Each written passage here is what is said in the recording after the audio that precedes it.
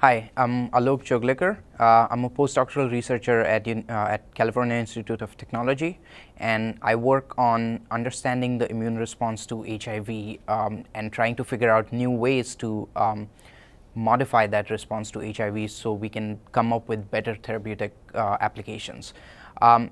What I love the most about what I do is it's actually two things.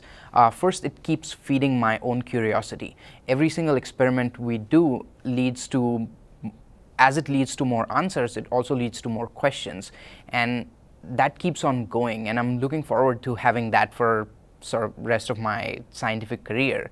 And the second thing is that as a result of those question-answer sort of experiments, we come up with things that will actually make a difference. So if we come up with a new therapeutic that can work effectively against HIV or other diseases, or if we understand something fundamental about how HIV works, how HIV can be controlled, that really has the potential to make a big difference, not only for HIV but for other diseases too. This conference helps me excel in my career by giving a sort of a really broad overview of the field of immunology. I mean, it's one of the best places, maybe the best place to hear about what researchers all over the world, all over the United States are doing in immunology. And it's really great for something that we want to do, which is cross-disciplinary.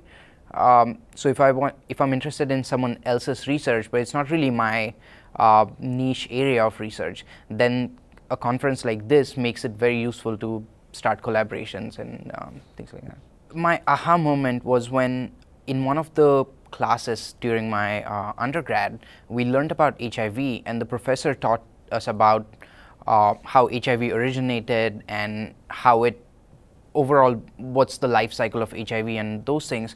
And what struck me was that at that point, we've been 20 years since the discovery of HIV and HIV causing AIDS, and we've tried so many different approaches.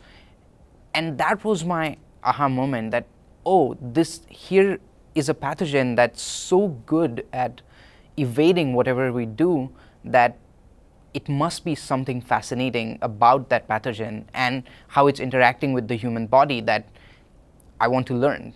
How good, how amazing is this pathogen, and how amazing is the human immune system that despite HIV changing itself so much, will still keep fighting it in different ways.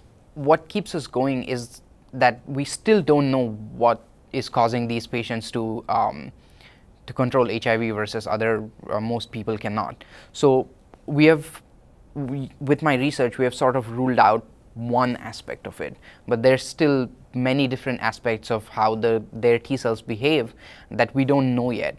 So once we rule out one of the aspects, then we look at all the other aspects and see if they make a difference. One of the things that I would like to learn from this conference is to learn about a lot of the different techniques that people use and different approaches that they take, perhaps to answering the same problem.